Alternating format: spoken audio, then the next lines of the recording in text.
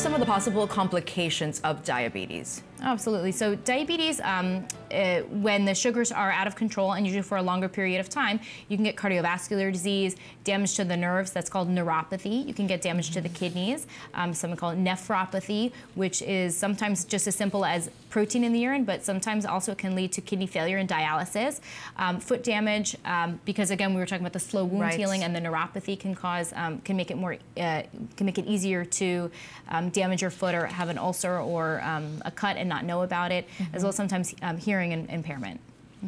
Can we talk about who's more at risk for type 1 and type 2 diabetes? Are you seeing it more in different age groups, or is it more of something of genetic history, medical history?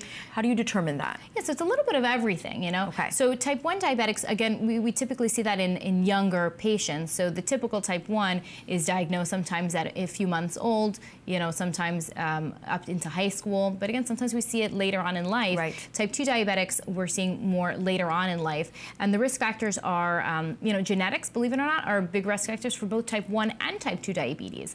Wow. And then for type 2 diabetes, lifestyle is the biggest risk factor that we see. We often hear the terms hyperglycemia and hypoglycemia. So what do these terms mean? Absolutely. So hyperglycemia is the high blood sugar, and hypoglycemia is low blood sugar. Okay. Now, what does that mean if you have diabetes and you have these? Sure, you know, that could just mean that you know, the medications that you're taking need to be adjusted. That we just need to do a better job with the lifestyle to prevent the extreme highs as well as extreme lows of blood sugars.